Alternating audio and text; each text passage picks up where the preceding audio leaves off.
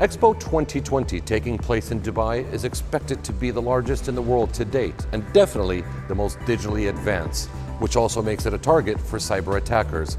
We're here today to talk to some of the team members behind the scenes that make sure that Expo 2020 stays safe.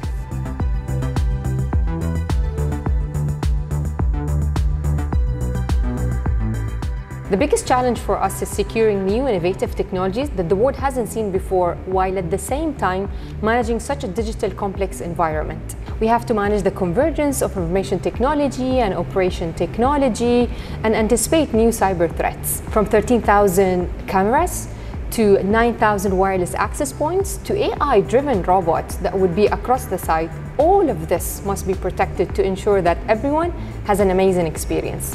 The core is to protect Expo's infrastructure, digital environment, and the visitors' data.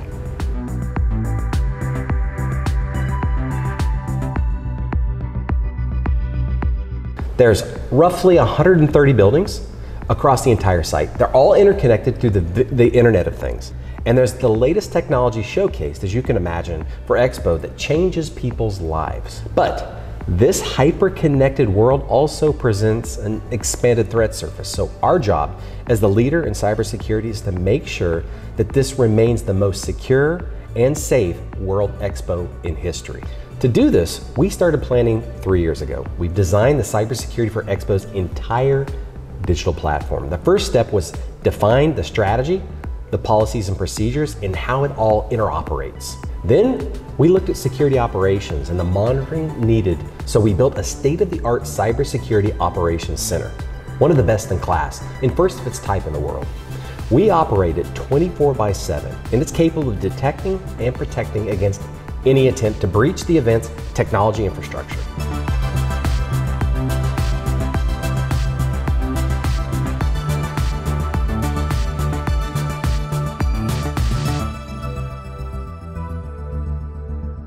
Now, these solar panels also being protected by the cybersecurity team or cyber defense team. Yes, so everything that you see in Expo site is protected from an infrastructure perspective when it comes to cybersecurity. In other words, these are connected online. We run tabletop exercises to simulate possible cyber attacks and threats, and also benchmark to previous mega events to better understand the potential cyber threats. While children and adults are all enjoying an incredible Expo immersive experience, we're running the most sophisticated cybersecurity operations team to protect them while they're enjoying their experience. Visitors won't see this, but it's there, making sure their digital experience is safe and secure. It's the digital infrastructure that would provide tools to build resilience, which smart cities of the future need. All the technology infrastructure invested for Expo 2020 will remain in legacy.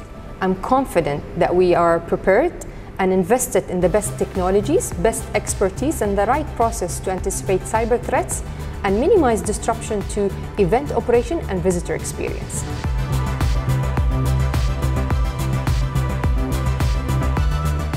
In building a security platform for this event from the ground up and delivering a world-class cybersecurity innovation and a safe, secure digital experience, we are showcasing what is the art of possible for every significant business in the UAE.